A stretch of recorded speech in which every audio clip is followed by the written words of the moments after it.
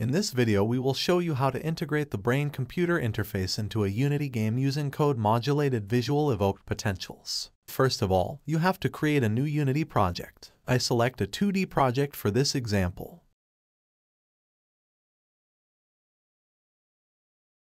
Before starting with the actual game development, we have to apply some settings. Click the Game tab and ensure that VSync is enabled. VSync ensures that the BCI can be synchronized with the computer display properly. Afterwards, you can click Assets, Import Package or Custom Package. Select the Unicorn cVEP Unity interface. Unity Package. The Import dialog should be displayed. Ensure that all of the items included in the package are selected. Then, click Import. All the images, scripts, and libraries should be imported into your Unity project now.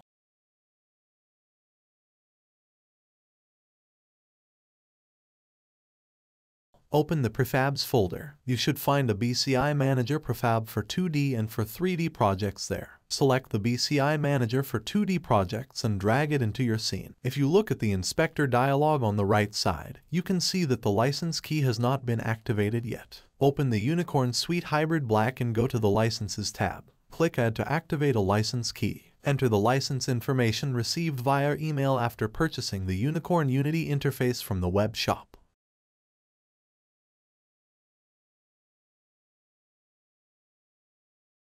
The Unicorn Unity Hybrid Black license should be listed as installed license now. Close the Unicorn suite. As you can see, the license activation has not been updated in Unity yet. Update the license by clicking the play button.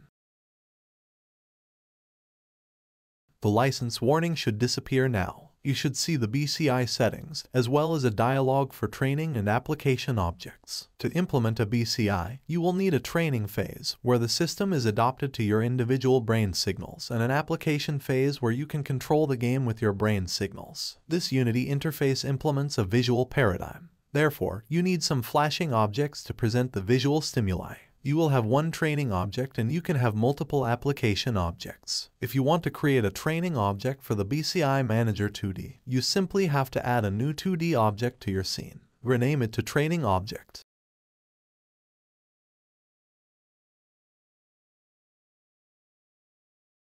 In the image folder that has been added to this project, you already have some dark and flash textures. Add one of the predefined textures to your training object as a sprite. Repeat the previous step for your application objects.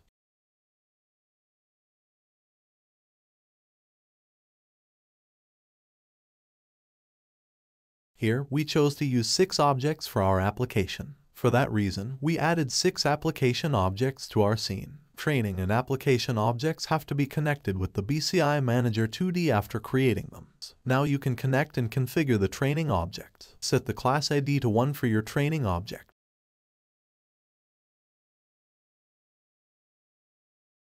Add the training object as game object. Select a flash image and a dark image. You can create your own images and add them here too.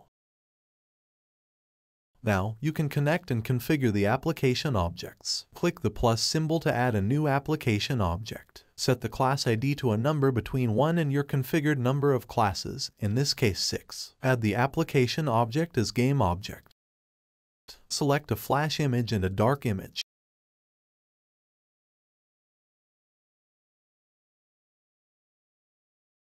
Repeat this step 5 times for all your application objects.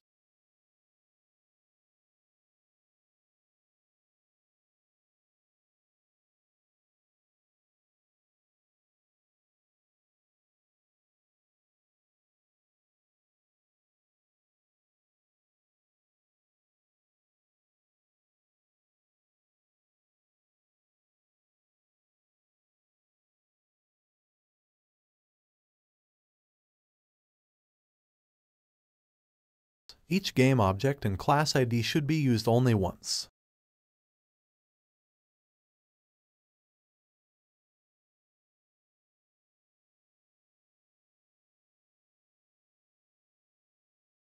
You can rearrange and reposition your training and application objects now. Just drag and drop them according to your desire.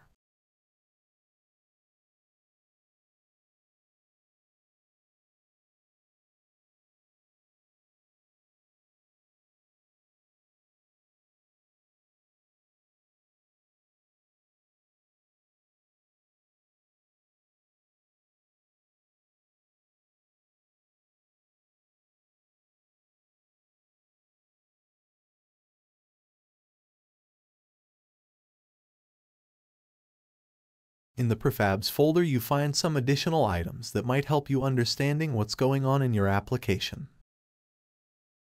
We have a signal quality brain, which allows you to check signal quality of your electrodes continuously.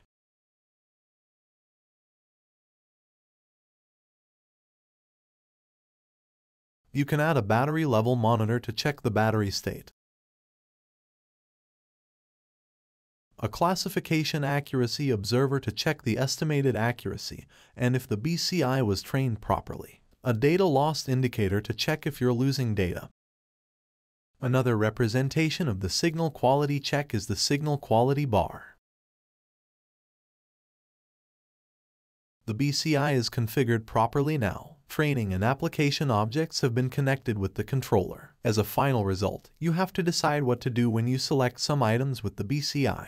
You will find a script called class selection available.cs in your assets folder. This is an example script that lists the classification results from the BCI. We have defined 6 classes in the BCI manager. Therefore, we will get a number between 1 and 6 whenever we focus on the corresponding application object. If 0 is returned, then the BCI was not able to identify an object clearly. This should only be the case if you're not looking at the screen or if you're not focusing. Therefore, we add a new game object to every application object and name it selected. These objects should be hidden afterwards and only be visible if you're focusing on the corresponding application object.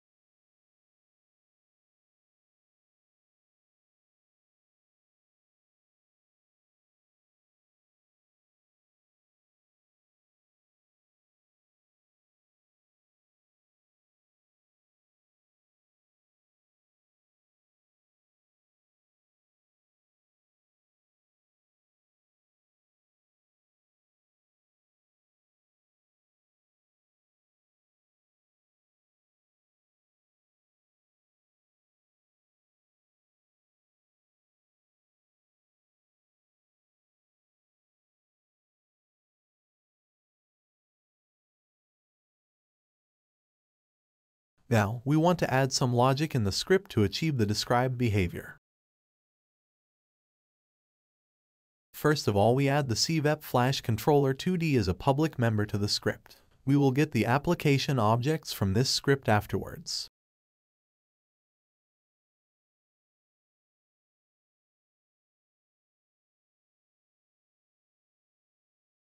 Now, we are adding a dictionary to store class IDs and sprite renderers. This dictionary will store the class ID and the selected objects.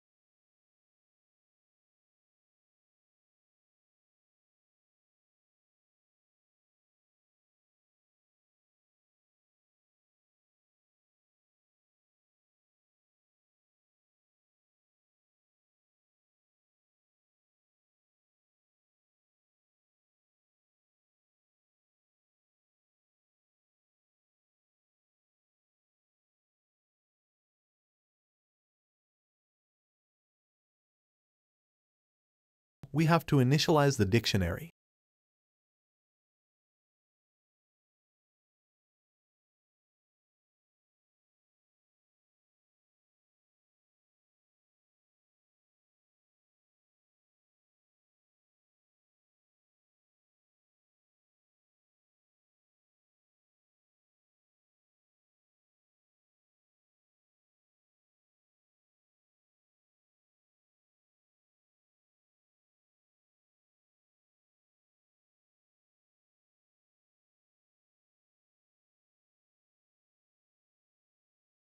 Then we loop through all the application objects contained in the cVEP flash controller, which are our application objects, since the selected was added as a child of the application object.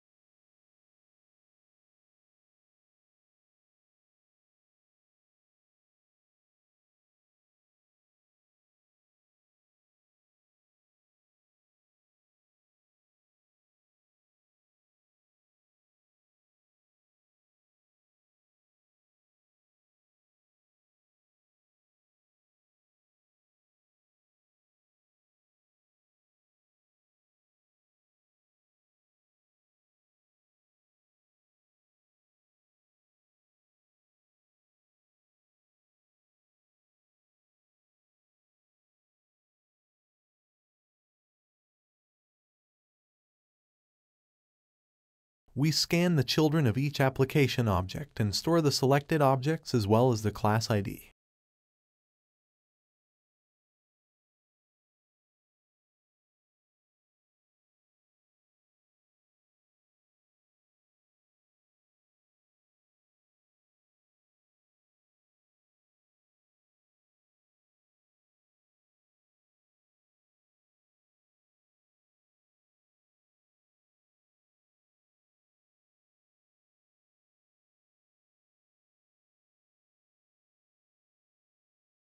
Now, we disable all selected objects by default because we want to enable them with the BCI afterwards.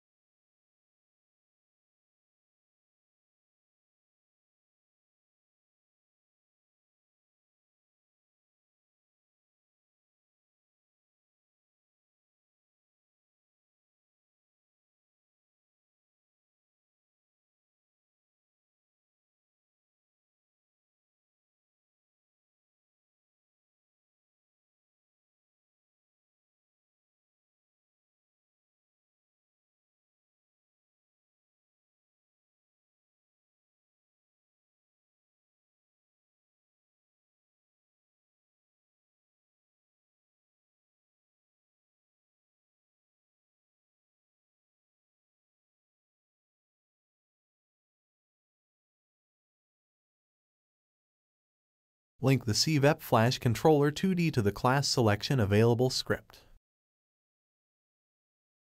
If we hit play now, all the selected objects should disappear.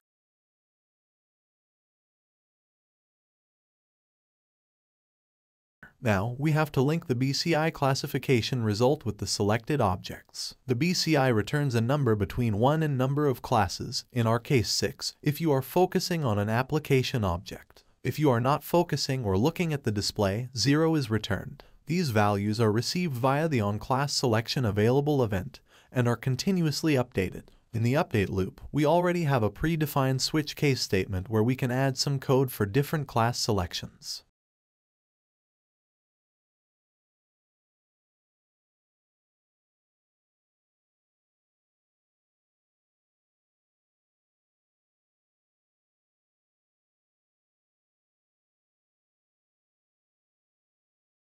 For our application, we remove this statement because we want to perform the same action for every selected class. We want to disable all selected objects to clear previous selections with each iteration.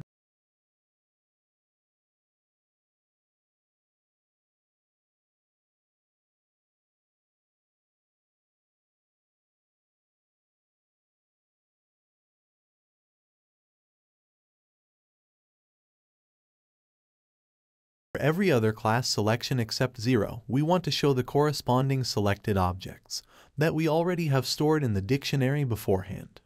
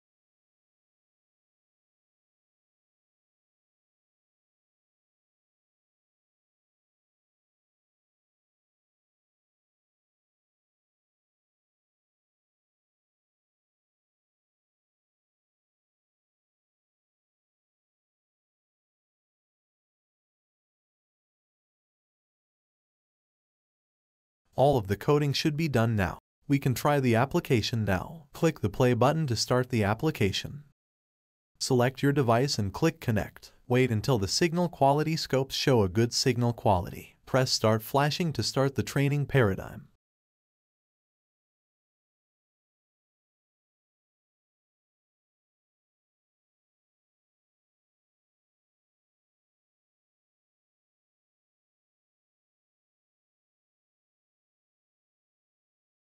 The training is finished after approximately 1 minute.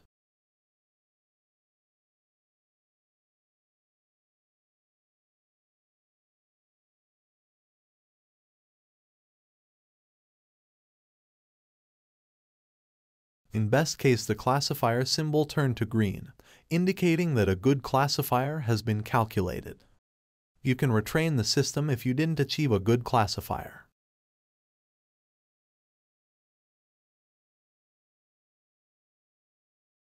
If we programmed our scripts correctly, the selected object will be highlighted.